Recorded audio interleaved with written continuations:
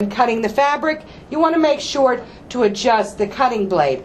For this, I usually like to use about a size 3, the number 3. If you just go ahead, and this is your adjuster, and then you go ahead and put it back to about 3 is good enough for fabric, because fabric is pretty thin.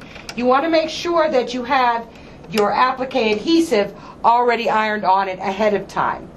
Once we've done that, now we're ready to just send the design over to the Silhouette Cameo cutter and cut our applique design. I bet you can guess which one this is. This is going to be Buddy the cat.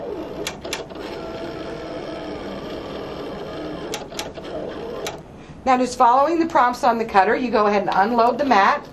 And now what we're going to do is we're going to go ahead and remove Buddy from the mat. Now, as I told you before, I like to cut a frame so that I have a nice way of picking up the fabric.